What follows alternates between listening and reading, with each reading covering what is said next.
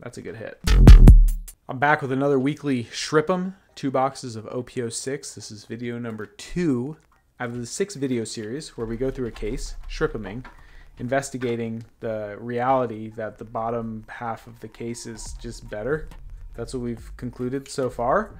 But I need to see where a Zoro exists. I know Treasure Rare Nami came out of the top box in the one video that I saw the Treasure Rare Nami, but I don't know where the Manga Rare Zoro would be. I'm assuming that, I don't know, I feel like it goes back and forth, bless him, between sets. Like if, you know, some sets the Manga Rare is the alt art. I'm sorry, some sets the Manga Rare is an SR, and some sets the Manga Rare is a secret. So in this set, the Manga Rare is a secret. The Luffy Manga Rare was a secret, and that took an alternate art slot. I don't quite remember what Shanks took. I think Shanks took a secret slot, because I made a reel when OP1 came out. I was opening like an insane amount of OP1. This looks like something good. Oh, that is good, but not the alt art. But there should be 3 hits in this box. That's the point I'm getting at. It's either going to be an alt art leader and 2 hits, or it's going to be an SP and 2 hits. That's a good hit. That's a real nice hit. That's number 2 out of 4. So we're almost at we're halfway to our playset of Onami's. Definitely a card that mandatory playset of that card. But yeah, I don't know, like, if an alt art leader, if you know, please let me know in the comments. But I'm not sure if alt art or secret manga rares always take an alt art slot when there is when it's a secret in the set. So I know Luffy was in set 1, it was Shanks. Set 2 was Ace. Ace was an SR. And I don't remember. I wasn't paying enough attention to the case ratios, and my video died when I pulled the manga Ace. In set 3, it was, who was this? Oh, Usopp. I didn't pull an Usopp. I ended up picking up an Usopp because I only opened, I think, like 2 cases of set 3 or something like that. Set 4 was Sabo, and Sabo was an SR, and I believe it took an alt art slot. I could be wrong about that, but we can check my video history because I did Shrip 'em. There should still be, I think there's 2 alt arts and either a leader or an SP. This looks like something shiny. That's a secret. So we got a secret in here, and then there's going to be either an SP or an alt art leader. We already pulled one of the SPs out of this area. It was the Robin. That was last week's video. So this is either going to be an alt art leader or an SP. Almost guaranteed. Not for sure, but testing our theory, it is a leader. Yeah, see? Yamato, please. Moria, that's fine. Moria is the second to last leader we need. And then we're just missing Yamato. And then we have all the leaders. Lit. I don't have any sleeves left. I have to get more sleeves. That's fine. All right, going into the next box.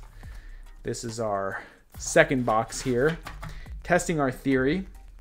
It looks like the bottom of the case is just better. You get an alt art leader, and you get a secret rare and an alt art, or you get 2 alt arts and an SP possibly. In the top of the case, you just get 1 alt art, bless them, and a secret, or a box with just 2 alt arts and no secret, which honestly doesn't feel quite as good as I mean, I guess getting 2 alt arts, I would rather get 2 alternate arts than an alternate art and a secret. But getting 4 boxes with an alternate art and a secret, that's always kind of a bummer.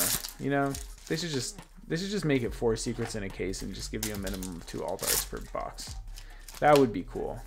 That would be really cool. And I still haven't seen any of this. I don't know if it's Yonji or which. Ooh, the Luffy. I love this card. I love this card. I don't know how good it is.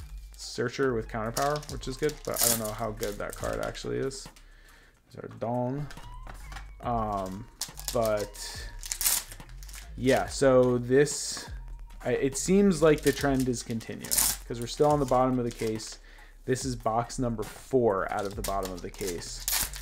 And I just want to know where I'm. Oh, Rebecca, yo, this card is crazy good looking. Wow. Wow, that is a gorgeous card and such an insanely useful card. Also, this card is just so strong in so many ways. Bandai Namco sleeves. Thank you, Bandai, for your beautiful sleeves and all your hard work to make this shiny card game.